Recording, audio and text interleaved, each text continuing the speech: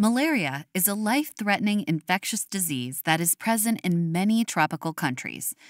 To control its spread, health authorities in Laos have implemented malaria control and elimination programs.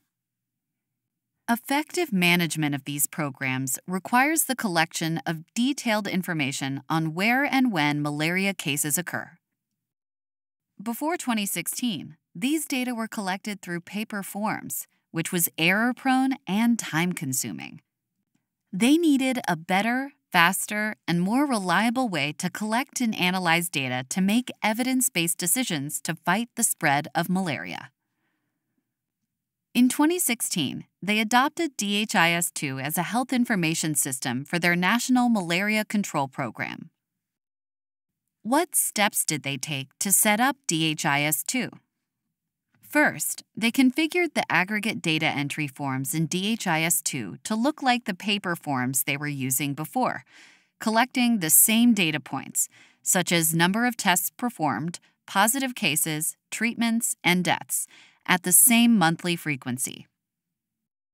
Second, they used mass import tools to add the historical malaria data they had collected over the previous years to DHIS2.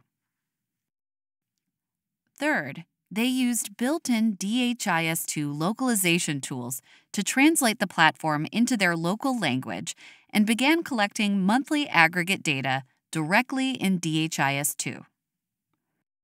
What was the benefit of this implementation for them?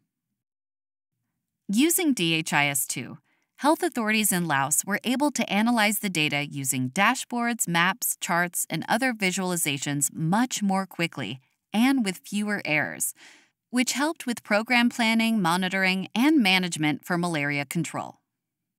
Eventually, to support districts where the rate of malaria cases was low enough to switch from a malaria control strategy to malaria elimination, they decided they needed more specific information on each individual case of malaria detected so they could better track, analyze, and follow up on them. What did they do? In 2018, they introduced a new module in DHIS2. Specifically in malaria elimination settings, Tracker was added to collect detailed information on each individual case of malaria. This helped plan and monitor follow-up actions down to the patient level, instead of just interventions based on analysis of regional and national trends. Meanwhile, in districts that were still focused on malaria control, the monthly aggregate data forms were still used to collect summaries of malaria cases. Then, in 2019, the Ministry of Health decided to record all malaria-positive cases in malaria control settings as individual data points as soon as they were detected, but without tracking each unique case over time. To do this, they replaced their monthly aggregate data forms with event data forms.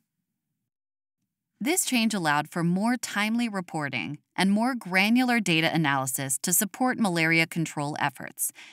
And as event data can be automatically aggregated in DHIS2, this allowed program managers to continue using aggregate monitoring dashboards without the need for duplicate aggregate data reporting. In summary, Laos has used DHIS2 to support its objectives to fight the spread of malaria. DHIS2 has proven to be a flexible tool that adapts to meet the country's evolving demands, including incorporating more complex and granular reporting requirements without the need for additional software systems or duplicate reporting.